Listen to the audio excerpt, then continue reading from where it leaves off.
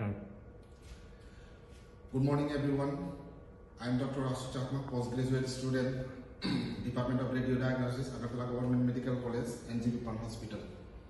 Today I am going to present a scientific paper on the topic of MRI study of lumbar canal stenosis by morphological grading and Thecal measurement, a cross-sectional study.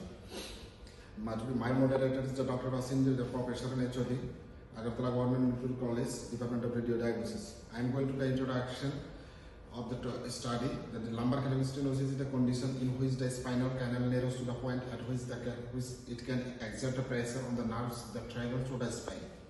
The etiology is characterized in the congenital, developmental and acquired causes. It tends to affect the patient at the younger age from the 30 to 50 years old. Developmental canal stenosis is the condition in which there is a narrowed by the spinal canal, possibly defect in the normal developmental process. In degenerative stenosis, there is a diminished space available for the neural and muscular elements in the lumbar spine, secondary to the degenerative changes in the spinal canal. Symptoms of stenosis include the pain in the groin, hips, and buttocks with numbness or weakness in the legs and the back. In severe cases, associated with the bowel dysfunction and the severe sexual dysfunction. Magnetic resonance imaging is the investigation of the evaluation of the patient with the symptoms related to the lumbar central canal stenosis. Hence, the present study aims to assess the lumbar canal stenosis by morphological grading and Thecal measurement. In this study, aims and objective is to assess the morphological grade of Thecal in lumbar central canal stenosis on MRI. Materials and matters, time of study is the cross-sectional study, duration of study is the 1 year, place of study is the Department of Radiologist, ASMC NGP Pan Hospital. Total number of cases in this study is the 100.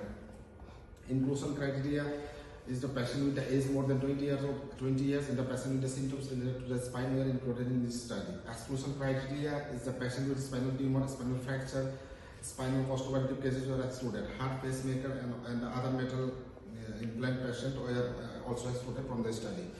In this study, we have collected the 100 random cases who are clinically suspected to be a head canal stenosis. Relevant clinical data were noted for the case files. From the case files, the obtained data were analyzed with the simple descriptive statistic and were represented in the form of table and chart. Morphological grading is according to the study, that is the SCARS et al. Grading system, that is depend on the visual and morphological grading, which is categorized into the grade 1 to grade 4.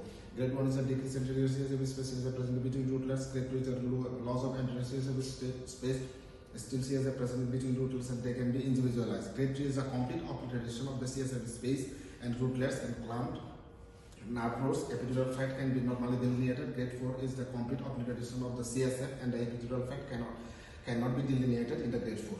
And the results in this study during the period of 24 months, out of 100%, 46% were the males and the 52% were the females, and the age of the patient ranges from the 20 years to 78 years, and the maximum in the 26% of the cases were in the age group of 36 to 45 years, followed by the 25% of the age group was the 46 to 55 years. Here I am displaying the age distribution table, that is the according to the age, the 20 to 25, 26 25, 36 45, 46 to 55, 56 to 60, 66 to 75, and the more to 75. And the most number of the patient is found on the 36 to 45 of the age group, and the less number was found in the more than 75 years of age.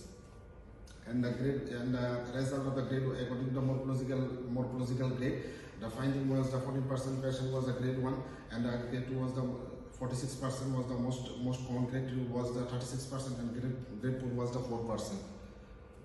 And I am showing the symptomatic pie chart, which is the most common one is the back pain, as the second one is the groin pain, and followed by the numbness and weakness. And contributing factors here is the degeneration, spondylolisthesis, passage joint arthropathy, and ligamental plebum hypertrophy. Most common is the degeneration. The 96% was the most top patient found here, and the third is spondylolisthesis is the second, and the third is the passage joint arthropathy, followed by the ligamental plebum hypertrophy. And here I am displaying the according to the morphological grade. Grade 1 is at the level of the L4, L5, where CSF space is reduced, but CSF can be delineated, and the no clamping of the nerve roots, and the delineation of the epidural fat can be seen here in grade 1. In grade 2, there is the obstruction of the CSF space, but epidural fat can be delineated. In grade 3, there is a complete obstruction of the CSF space, And along with here in this images we can see the ligamental plevum hypertrophy, and here we can see the clumping of the nerve floors and epidural fat partially can be delineated. And the last morphological grade was a grade 4, who is at the level of the L5 level. Here is the complete obstruction of the nerve CSF space, and the epidural fat cannot be delineated in this grade. And the discussion in our study, qualitative imaging finding was the stenosis of the lumbar spine, classified into specific causes include the disc degeneration, hypertrophy, ligamental plevum hypertrophy, and the joint atrophy. In this study, morphological grade 2 was the most common, as I already discussed in the table, and the 46%, and the followed by the grade 3 36%, grade 1 14%, and the lowest one is the lowest common. This one is the grade 4, which is 4%. In this study, out of 100 cases, most predominant contributing factor was the degeneration, 96%, as already discussed. Spondylolisthesis is the 34%, and the joint atrophy was the 23%, ligamental was the 16%. In this study, 80% of the patient complaining of back pain, 30% of the coordination, 40% has the tingling and numbness, and 20% has the mixed symptoms. In our study, most common affected age group was the above 40 years of age. As our study is the hospital-based study, not a population-based study, it may not be accurate indicator of the incidence of the different study done for lumbar canal stenosis by morphological grading.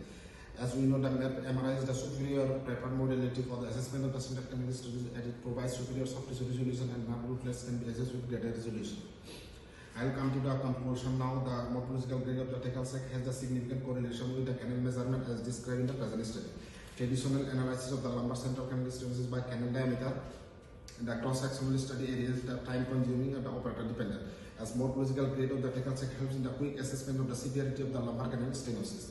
Hence, the morphological grading system helps the radiologist in rapid and reliable determination of lumbar canal stenosis in MRI. And the references here I have provided the 7 numbers of the references, so which you can go through. Thank you.